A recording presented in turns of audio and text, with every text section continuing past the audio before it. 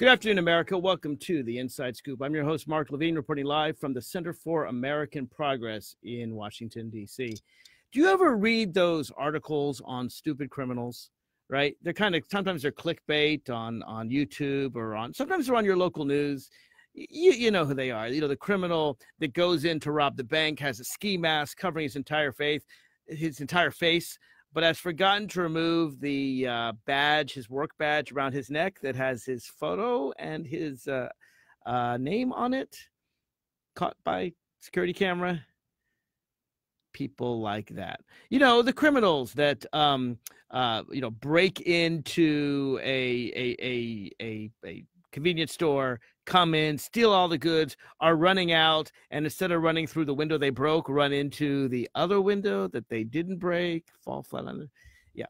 So in this time when we have a wannabe authoritarian president, someone who has no respect for the law, someone who really hates the First Amendment, is trying to turn Americans against the press, someone who's a really good demagogue in convincing, I don't know, a quarter to a third of the American people that whatever he says is right, even if he changes his mind and flip-flops on it 23 times. Thank God, at least, he's a stupid criminal.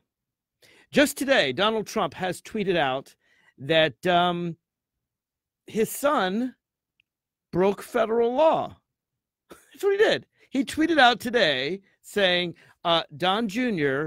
was just going to get dirt from the Russians on Hillary. You see, intent is part of the crime. So the crime, by the way, it's not really a crime called collusion. The crime is 18 U.S.C. 371. Look it up if you want. It's a crime to take anything of value from a foreign government in order to help in a U.S. political campaign. You just can't do it. It's a violation of criminal statute. But sometimes it's hard to prove because crimes require intent. If you accidentally took some money that you didn't realize was from a foreign entity, you might have to return it. You might have a campaign violation. You might have to pay fines. But you really need intent to prove beyond a reasonable doubt that someone has committed a crime and to put someone in jail. Well, Donald Trump just admitted the intent. Now, to be fair, even without his admission, the evidence for this crime is really large, mostly because he's covering it up, right? Recently, he says, well, yeah, so Don Jr. was trying to break the law by, that's not the words he used. He said he was trying to get dirt on an opponent from a foreign government, but this isn't against the law. Donald's saying it ain't so. It is against the law. And Donald said, I didn't know anything about it. Yeah, you know, when you're doing something innocent, usually you say, all right, yeah, I did this. What's the deal? You don't try to disrupt the prosecution. When you're innocent, you say, all right, investigators, here's what I did. What's the problem? Show me the law, Jay Sekulow says. Show me the law that says this is illegal. Okay, 18 U.S.C. Section 371. Next question. Remember that cover-ups are usually what gets criminals caught. Let's all remember, and I've repeated this before, but I'm going to repeat it one more time. It's worthy of remembering that there is no evidence to this day, no hard, fast smoking gun evidence, that Richard Nixon knew that a bunch of his goons were breaking in to the Watergate office headquarters of the Democratic National Committee and stealing information on his opponent and using it for his campaign. People think he knew, and there's some suggestion he did know, but we don't have smoking gun evidence of that. That's not what got the House Judiciary Committee to approve articles of impeachment against Richard Nixon. Nope, it was the cover-up. It was the hush money, or more specifically, it was the tape of Richard Nixon saying, we can pay someone to shut up. We can get that money. We can get that. That doomed him. Those are the tapes he didn't want to turn over. Those are the tapes that the United States Supreme Court ruled 9-0. He did have to turn over. He followed the court order. Kind of hard when it's 9-0 against you. And, well, the rest is history. But it was the cover-up of the crime that got Richard Nixon in trouble.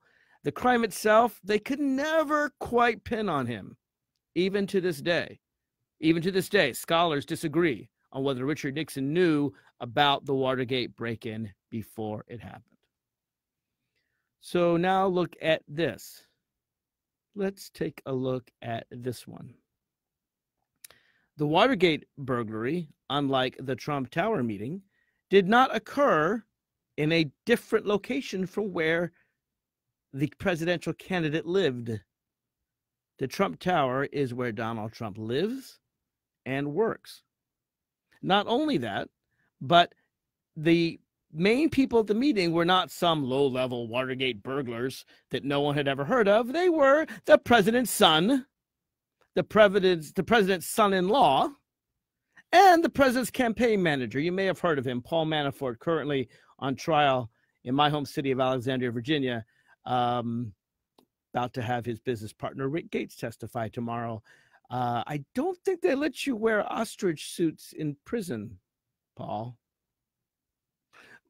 These three not only met with the Russians when the Russians said, we're going to give you dirt on this.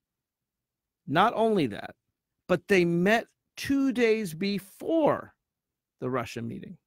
2 days before, Don Jr., Jared Kushner, and Paul Manafort met in Trump Tower to discuss strategy for a meeting they would later call unimportant, to discuss strategy of how to handle the Russians. He didn't have a lawyer in the room, something that Steve Bannon called so stupid as to be traitorous. Yes, Steve Bannon. Steve Bannon, he is a racist, but he's not stupid. No one ever accused Steve Bannon of being stupid. They met beforehand 2 days before. And you know what also happened 2 days before that Russia meeting? On the same day that Paul Manafort and Don Jr. and Jared Kushner got together to discuss the dirt they were going to get on Hillary Clinton, the thing of value they were going to get from a foreign adversary, from an enemy of the United States. You know what also happened that day? Donald Trump announced that same day that he was going to have some really good dirt on Hillary Clinton. He was going to expose the Clintons. Just you wait for it, coming up soon. They didn't get the dirt they wanted when they met with the Russians. And lo and behold, Donald Trump didn't give that speech that he promised 2 days earlier, right after his son and Jared Kushner and Paul Manafort met to discuss their later meeting with the Russians. Remember, Donald Trump likes to be told everything. He gets very angry when people act behind his back. And no one could be more of a toady, a follower, than his son or his son-in-law, Jared Kushner, or his campaign manager, Paul Manafort. So they ask us to say that Donald Trump didn't know about it. But the best way to tell when someone's in trouble is the lies they do to spin themselves out of trouble. Let me give you an example.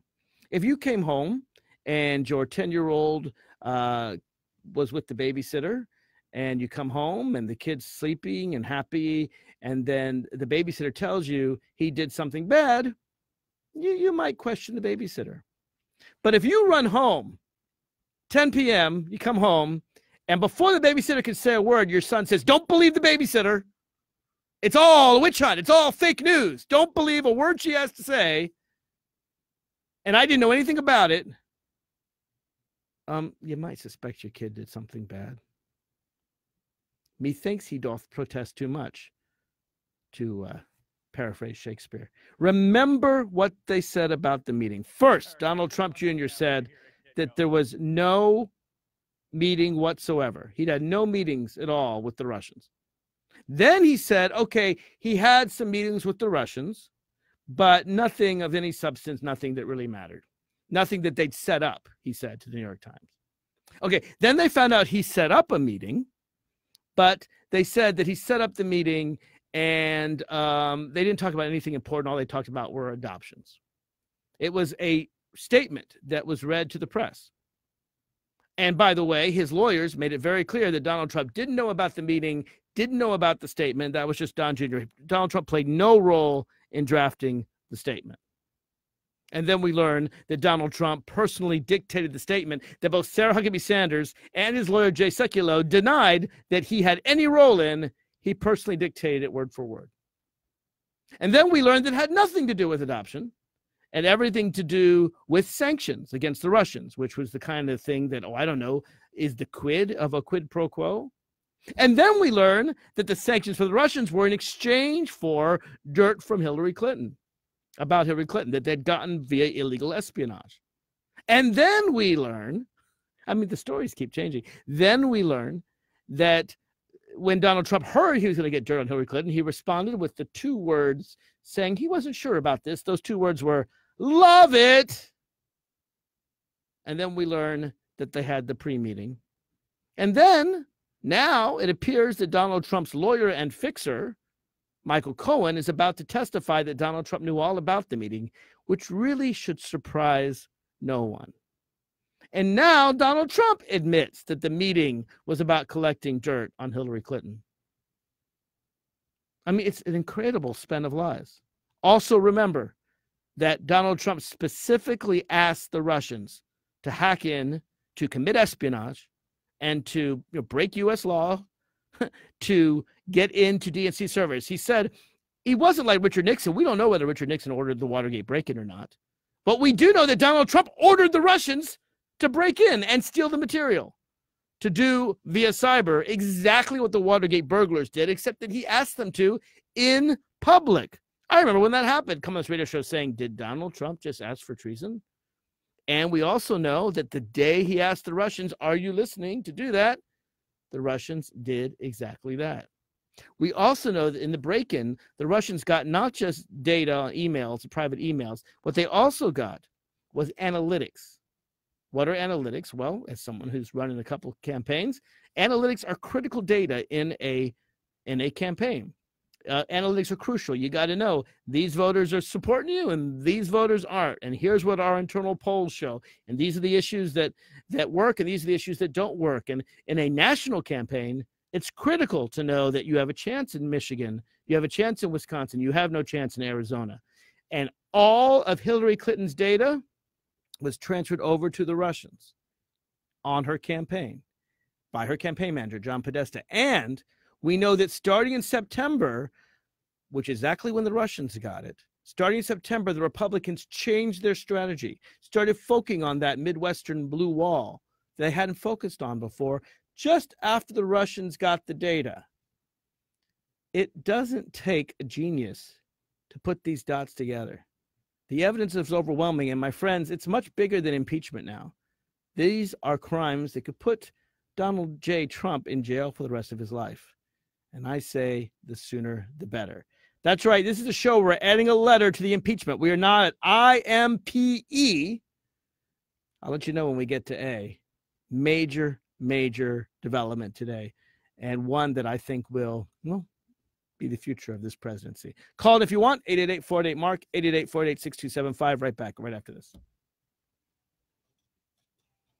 He's a Bible-quoting, Constitution-loving, flag-waving, red-blooded, liberal American. He's Mark Levine. Give him a call now at 888-488-MARK. That's 888-488-6275.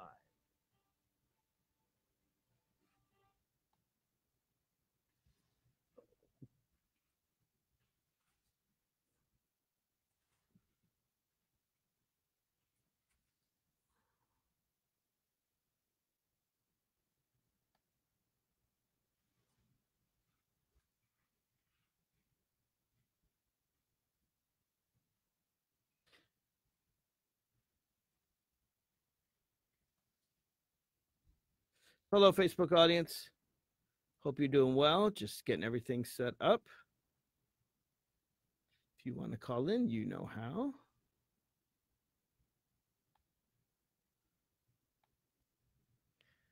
To all my new Instagram listeners, hello. Welcome to the Inside Scoop. Glad to have you here. You can listen live on Facebook or actually on my website at marklevinetalk.com. Also tune in. That's right. We've got a new podcast. I need to say that on the air. It's actually not a new podcast. We've had it for some time, but I haven't broadcasted very much. Let people know about it. And Mark, I didn't hear your comment. I heard something, and then I maybe it wasn't loud enough. Oh, maybe I was jumping in because I was just saying I want to see the day that a mom or dad comes home and before the babysitter can talk, the child says, "Fake news." Yeah, fake news. Fake don't news. believe the babysitter. Don't believe her. Fake news. Yeah, I mean, to me, that's a sign of guilt, right? When your kid says that. Oh my gosh, of course. Can you I was imagine? just dying though because I'm like, I'd be like, listen, you get a lot of credit. You're still grounded, but yeah. I'm reading Jillian Joshua's comment.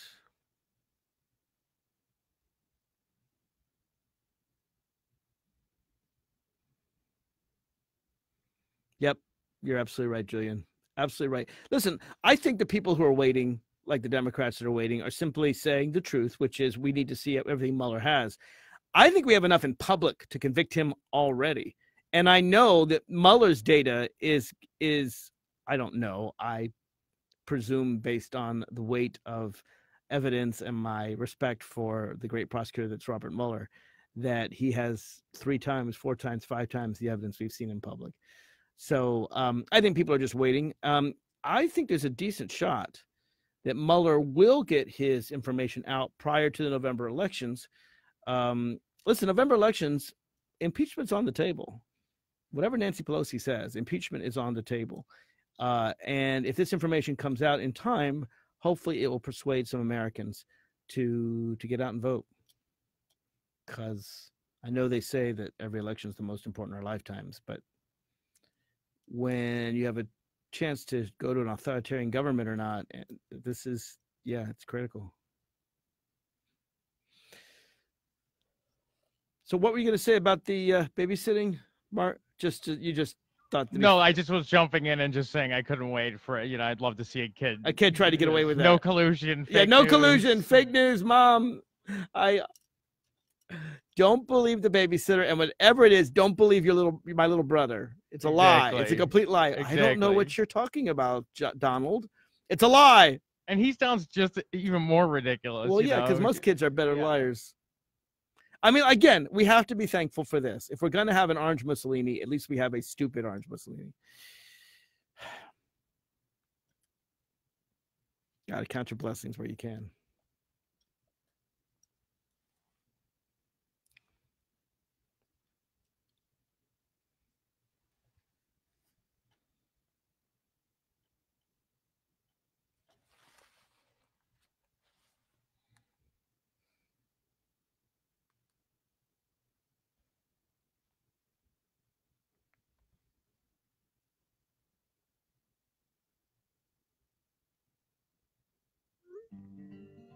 And now, the voice Ready, Mark? Ready. Here you go. Unreasonable world. Mark Levine. Welcome back to the Inside Scoop. I'm your host, Mark Levine. Want to plug a couple shows we've got this week. Tomorrow, I'm going to have Senator Amanda Chase. She's a Virginia State Senator. I'm a Virginia State delegate. And she and I work together on bringing transparency to the Virginia government.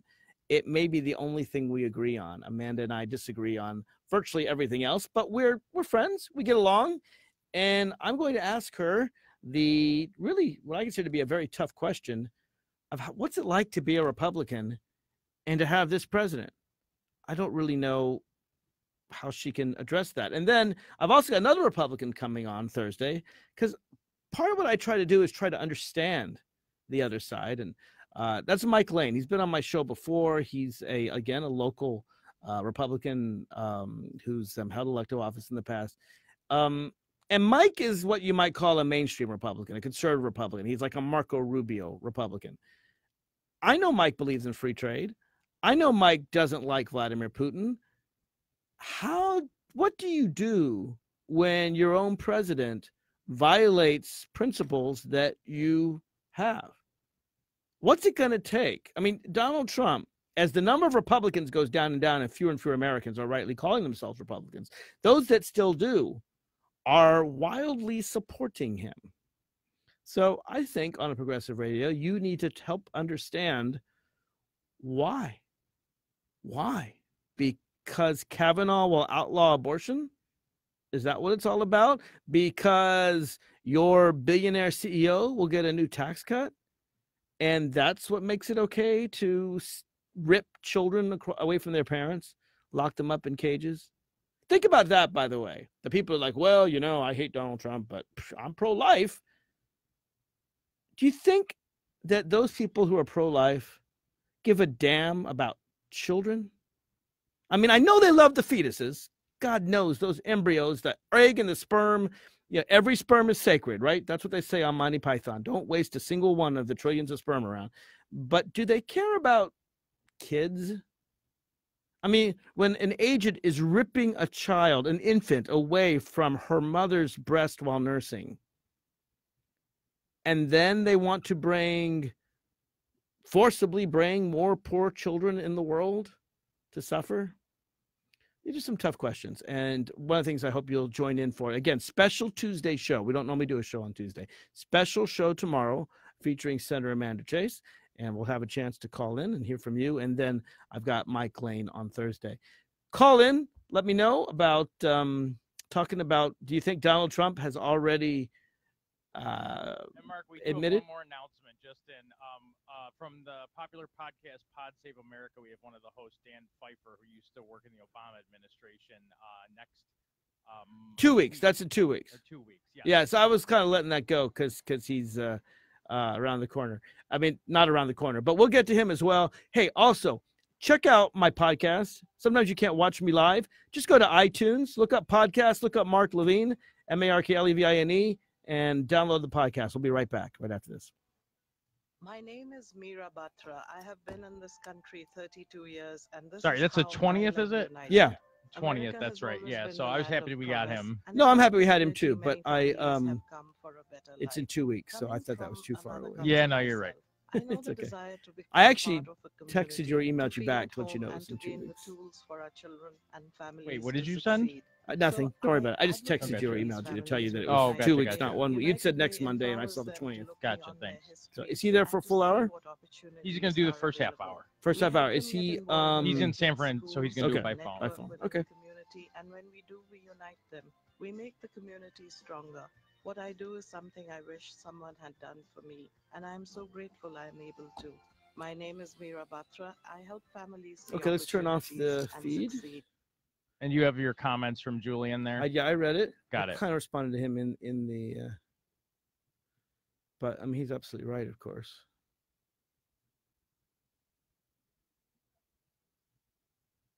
Mark Forbes asks, "Where's Mark?" What? Hi, Mark Forbes, whoever you are. Kind of a strange question. Oh, where are you? Maybe you. I don't know what he's asking. All right. Oh, maybe I didn't even realize that. I don't know. There was only one Mark. I It's like all that. We good. just call me Other Mark. No, it's all good. The backup We're all good. underling peon Mark. Careful. A peon? No, I just given what Donald Trump has been accused of. Oh, I'm talking about. I know what you're peon, talking about. Oh Just no! Be There you aware. go. Be Yep, aware. that was pretty good. Words can be misused. You're very clean, so I never even thought your mind would go there. You know. Sorry, it didn't used to, and then we elected No, I this know, guy. I know. Just by following the news, you know. Jeez, no kidding.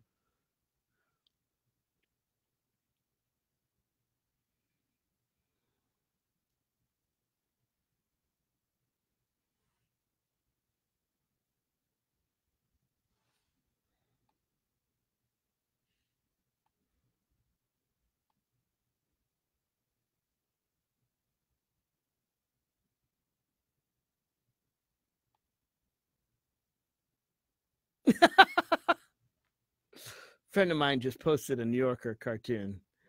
It says, every time I feel like saying something I shouldn't, I ask myself, what would the president do? And then I go ahead and say it. Yeah, that's so perfect. Yep. For the moment. It's true. It's the world in which we live.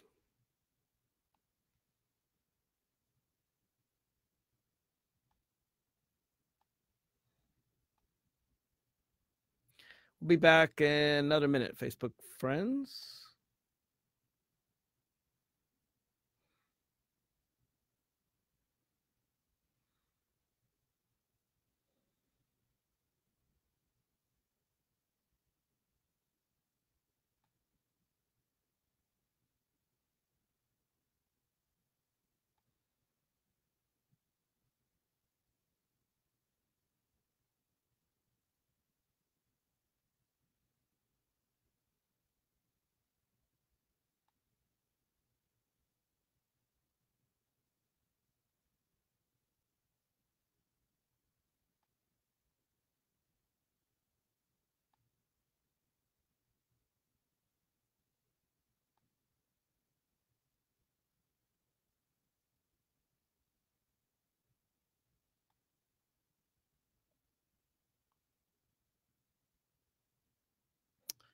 Back shortly.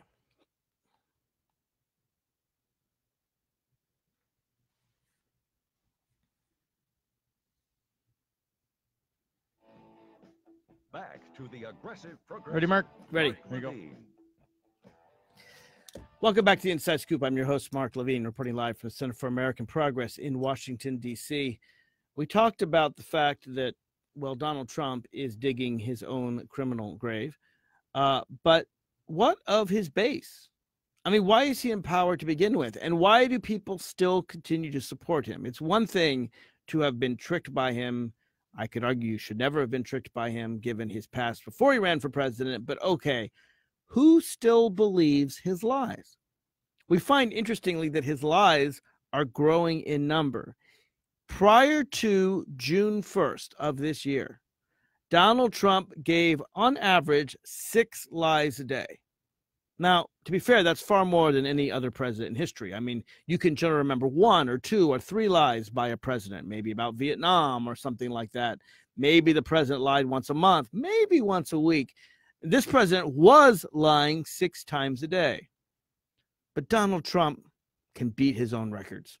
And in June and July, according to the Washington Post, which has spelled out each and every one of the thousands of lies he's done, he's now up to 16 lies a day. What? 16 lies a day. That's hard to do. I mean, you have to work hard to do 16 lies a day. Do the math. It's about 480 lies a month, 960 lies in 2 months. And yes, there's 978 lies in 2 months. So it's a little bit more than 16 lies a day. And the question is, who are these people that are supporting him? One of the reasons why I want to have a lot of Republicans on air, and I'm having Amanda Smith tomorrow and Mike Lane on Thursday, is to try to get in the mind of Republicans. And Steve Schmidt has done so, I think, very well. Steve Schmidt was the GOP strategist for John McCain, right? Standard Republican, helping John McCain beat Barack Obama, didn't succeed, but certainly a very classic Republican, not someone on the fringes. Here's what Steve Schmidt said. I'm going to quote him verbatim. He said, quote, "What we're seeing is 5 things. We're seeing somebody go to mass rallies, constantly lie, to incite fervor in a cult of personality base. We're seeing him make victimization honorable. They're all victims, right? We're seeing the allegation of conspiracy, the deep state, hidden nefarious movements that only the leader, capital L, can see. We're seeing the scapegoating of minority populations, the vulnerable populations. And lastly, the assertion that, quote, I need to exercise these powers that no president has ever claimed to have, unquote. This is deliberate. This is an assault on objective truth. And once you get people to surrender their sovereignty when they think, quote, what is true is what the leader says is true, or, quote, what is true is what the leader believes is true, unquote, even though what is actually true is staring you in the face. When that happens, you're no longer living in a democratic republic.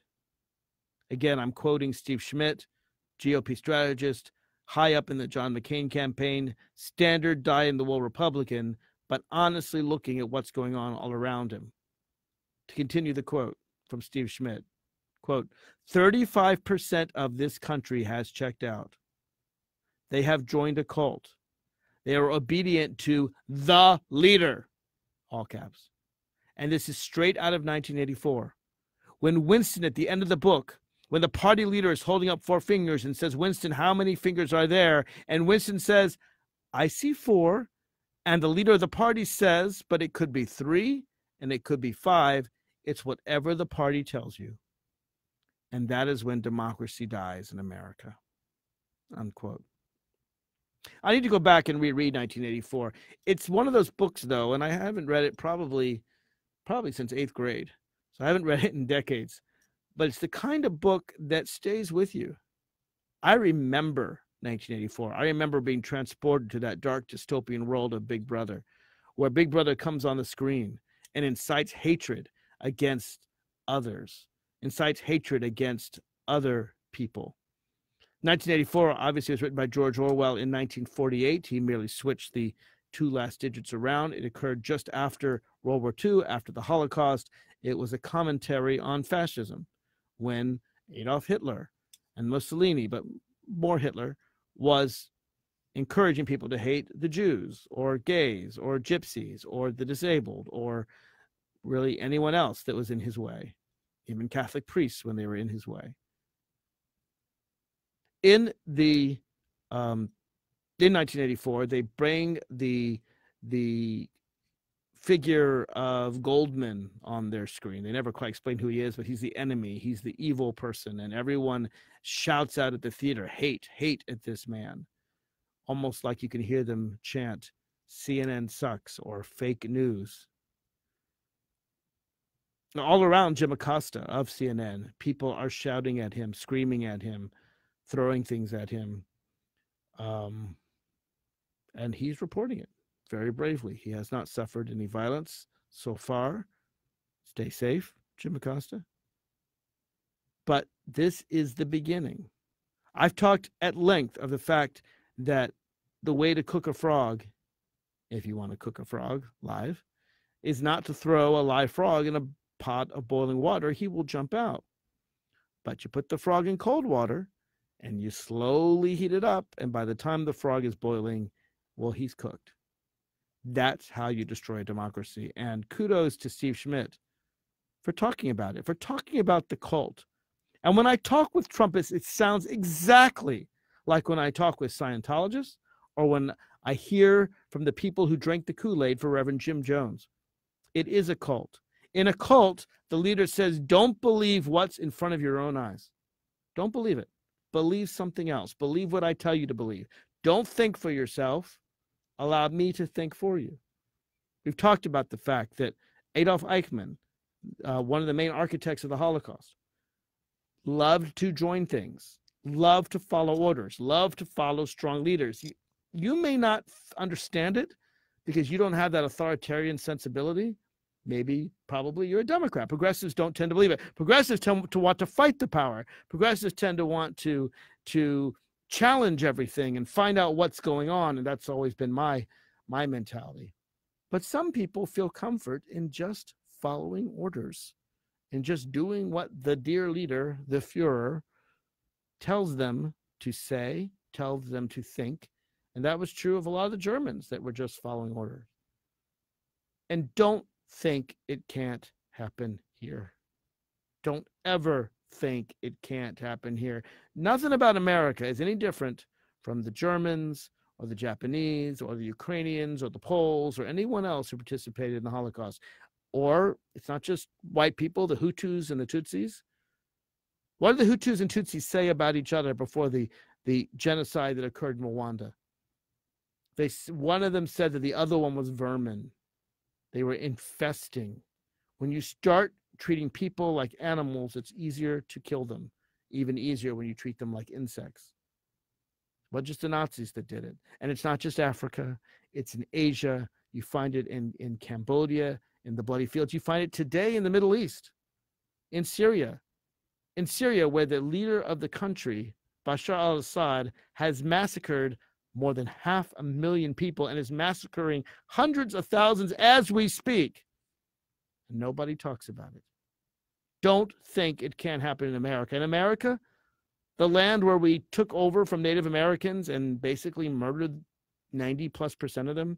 In America, where we had slavery for 300 years, and then even after slavery, slavery for 250 years.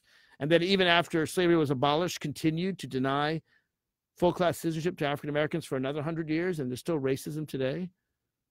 In America, where we actually did burn witches, sorry, Donald Trump, you're not in the danger that the women of Salem were in. In America, where we took Japanese Americans and locked them up, innocent civilians in internment camps. In America, where we pull children away from their parents forevermore. Children of immigrants, parents seeking asylum, just as virtually all our great-grandparents did. Don't think that because America is your country, that we're above all this cruelty. I just still think America is the greatest country on earth. But we're the greatest country on earth when we live up to our ideals. We're the greatest country on earth when we welcome immigrants. And by the way, all you so-called Christians who are okay with blocking our doors to refugees, I'm sorry, you're not Christian at all. The Bible speaks eloquently about the need to take in the stranger and to help the stranger. You're not Christian. What would Jesus do? Would Jesus separate children from their parents? Don't give me this self-righteousness. What are we to do with sheeple? What are we to do with people who act like sheep? What do you do with people who are easily riled up and persuaded to commit acts of violence? Well, we have to defeat them the same way Martin Luther King and Mahatma Gandhi did. We have to defeat violence with nonviolence. We have to stand up as the civil rights marchers did, vastly outnumbered, and in the face of evil, stand firm and proud and unbending. We are America. We are the majority. And the moment we give up, the moment we let this minority of sheeple, this minority of dictatorship-loving, authoritarian-minded thugs who are our fellow Americans, the moment we give in to them and let them take over and say, well, you know, I guess it isn't as bad as I thought, is the moment we sacrifice our own country. So yeah, we got to fight. We're in the fight of our lives. Call in 888-48-MARK, 888-48-6275. I'll be right back right after this. Never confuse Mark Levine with right-winger Mark Levin.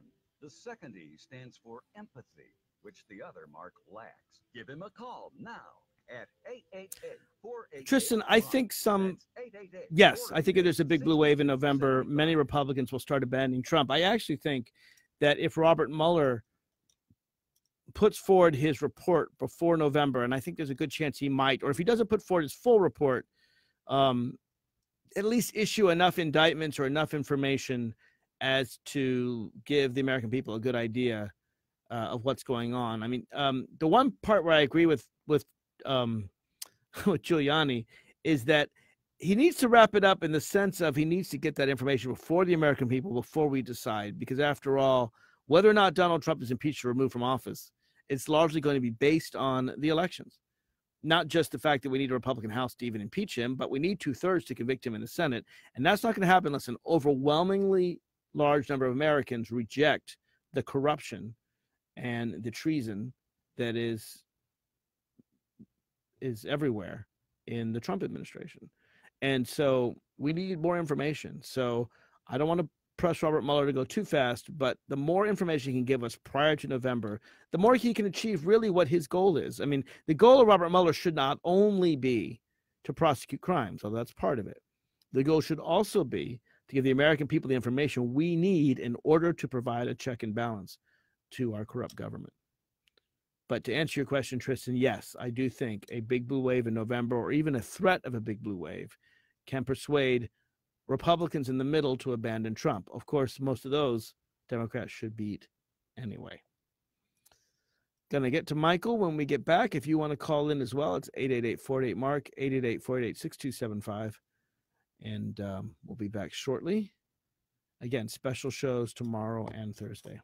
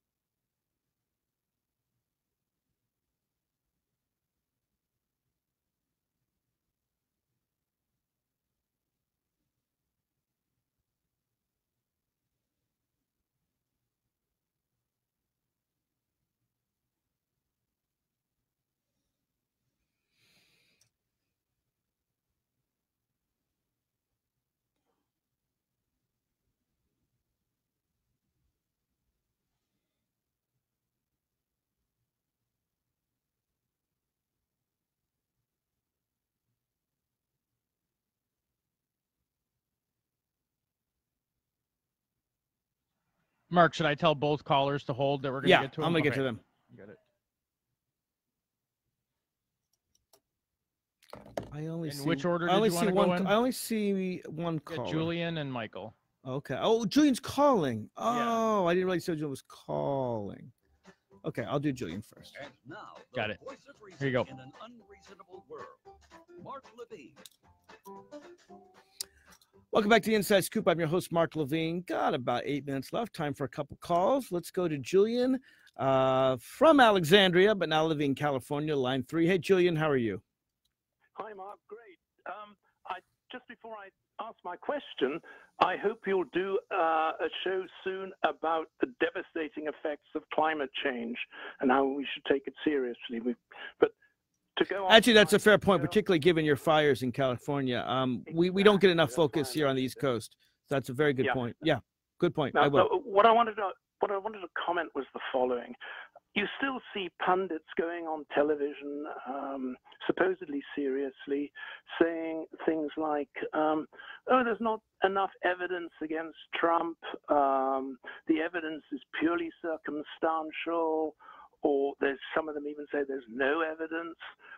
But conspiracy cases there rarely are eyewitnesses. Most of the evidence in conspiracy cases is circumstantial evidence or a mix of circumstantial and direct evidence.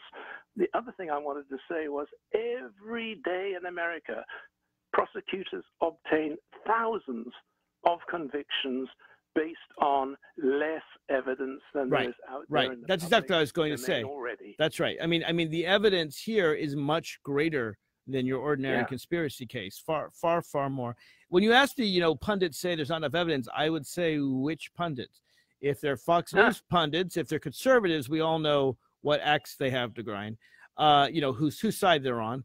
If it's Democrats, I think you'll find that the smarter Democrats, elected officials, say, well, I want to see Mueller's report first. Well, do you think there's enough evidence? If I were asked that question, I would say, yes, I do think there's enough evidence, but I think it would be wrong to take action until we see Mueller's report.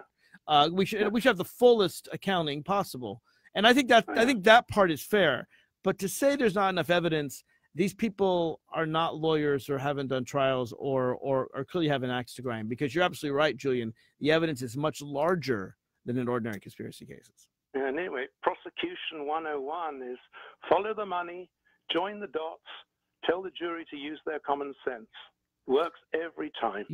It's really easy in this case. Frankly, when this whole collusion thing started, I did not think they would find at the end of the day as much as they've already found right now. I didn't know about the meeting with Natalie Veselnitskaya. I didn't know, all I knew Manafort had been connected to Ukraine. I knew Donald Trump.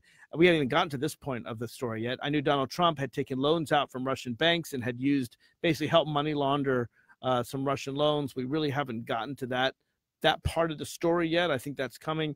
But I mean, the meeting, even Steve Bannon said this was traitorous. When Steve Bannon, right-wing jerk that he is, and jerk is the nicest word I can use on radio. I can think of a few others that I had to just quickly edit out of my mind.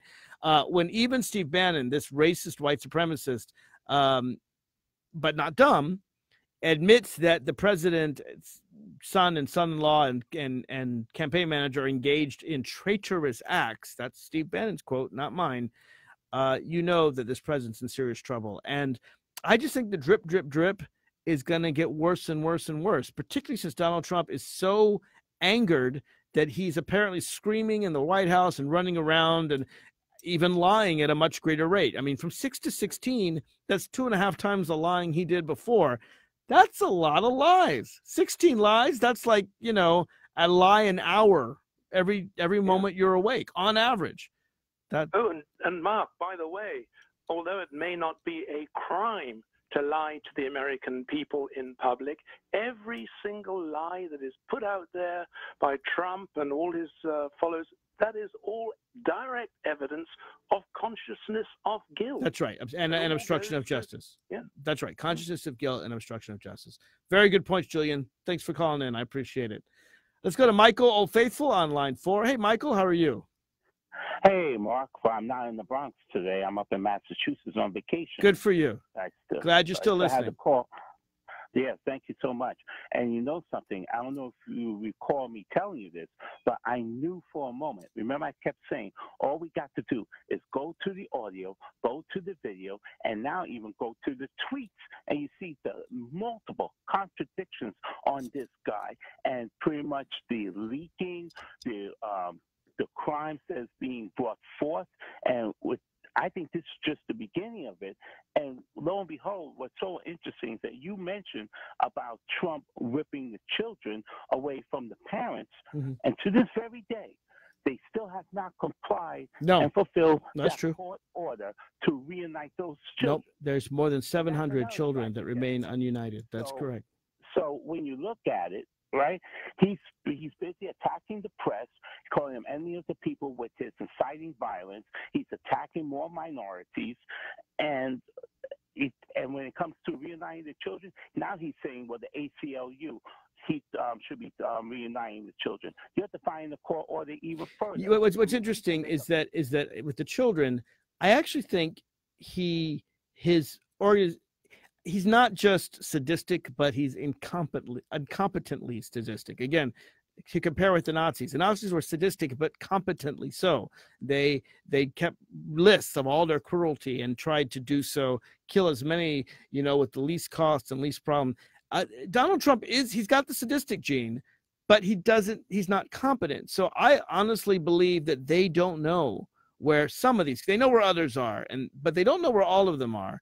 And so he's like, I don't know, so you figure it out. Well, I think the answer is, if Donald Trump wants to give the ACLU $10 million from his budget in order to find out where the kids were, that's an agreement that could be reached. But you're absolutely right. It's frightening that kids may be separated from their parents for a lifetime, all because of the cruelty of Donald Trump and the Republican Party. Thanks for your call, Michael. We only got a couple of minutes left. I want you, as you watch the news, to watch carefully and make it a practice to discern truth from fiction.